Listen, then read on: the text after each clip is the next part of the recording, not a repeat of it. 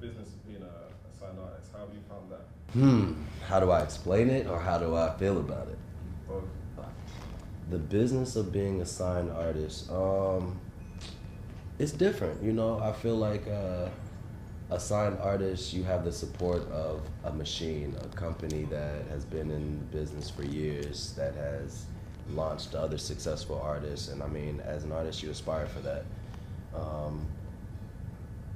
It's different as an artist taking advice from people who don't know exactly what your vision is and have not locked into your vision, but only see it from a business standpoint versus the art standpoint. So I think that a lot of problems with artists is they don't connect to the business. So this process for me this past year, has been learning how to balance art and keep it pure, but also the business to where everybody's satisfied and to where you actually make a living off of what you do, what God gave you. So it's interesting. I mean, of course, as an artist, you feel like this is me, this is my baby, you know. So it's trusting other people to be able to push that vision out and your baby out and to get it in front of as many people as possible. So, like I said, it's a balance. When you said earlier about it's taken almost 12 years to get to where you are now, so in that time, what were you doing to kind of maintain yourself? Wow. Growing, learning myself in 12 years. I feel like getting over insecurities, getting over your voice, learning what your voice is, figuring out what you want to talk about, figuring out how to pace your story with your life of how you want to present it to the world.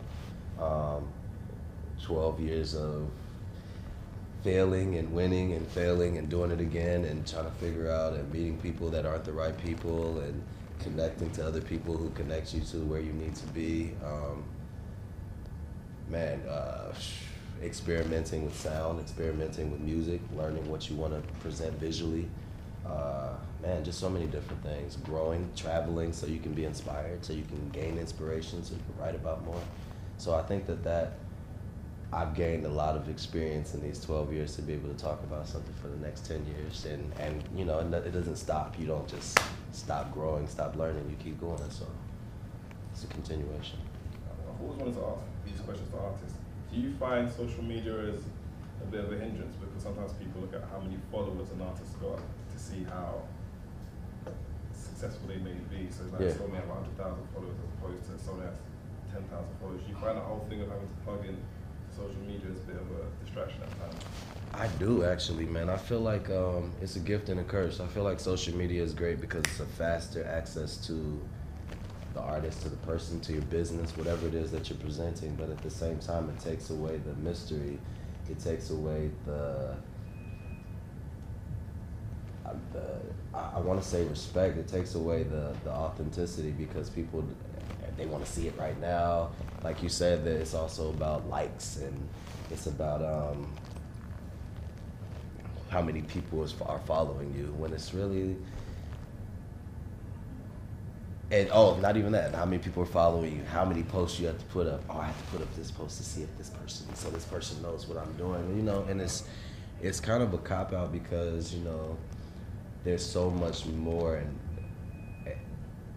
there are other ways for artists to get their music out there than Instagram, Snapchat. Think about back in the day, how did they promote music if there was no Snapchat, there was no Twitter, there was no Instagram, you know? It's like you can't rely on just those things to spread music because you have a certain sector of the world who don't Instagram, who don't Snapchat, who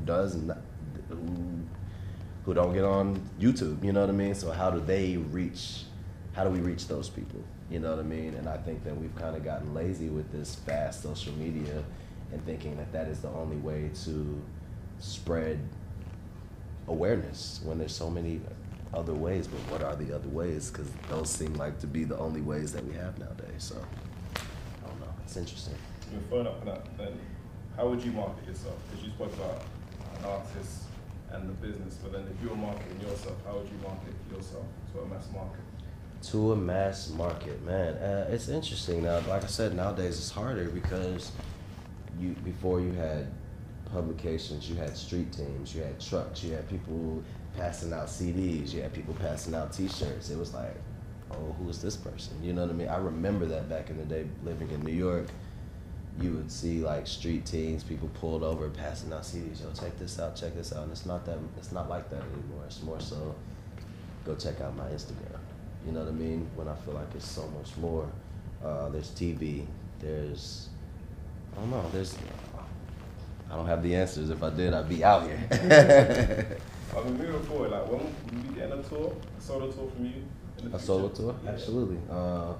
After this Mary J. Blige Maxwell tour, I'm gonna do my own tour at the top of the year. I feel like this is important. This Maxwell and Mary it's teaching me how to be completely free on stage, how to watch these two amazing artists who've been doing it for years, 20 years, and how to sustain, how to entertain, you know what I mean? So when it goes, I mean, I'm also fan building new, exposing myself to people that have never heard of me before, people that probably would have never heard of me 5 years down the line, who have now had the opportunity to know that I exist in the world. And that's the most important thing for artists, is to be in front of people. So it's a blessing, like I said, to be on this tour, but going into my own tour, I'm excited to be able to present my art, to present what I feel best describes me and El Dorado as a project, so people can really tap into the album, the vision, what it means, what it feels like, what it sounds like, what it looks like, you know? And kind of rounding up, so this Friday you'll be performing at O2. Mm-hmm. Before you go on stage, do you get like nerves and butterflies? You know what's crazy? I didn't really notice that I had nerves, because I usually just be like, let's go, let's do it. But I gotta pee every time I go. Every time before I go on stage, I have to go to the bathroom. So I guess that's just nerves. Like, all right, it's time. But once I step on the stage, it's like, go. Do you have any rituals, minus the pee? Do you have any like rituals that you do before you go on stage? Well, I do. We can't say it on camera. A little shot of Jack. I usually do that with my guy.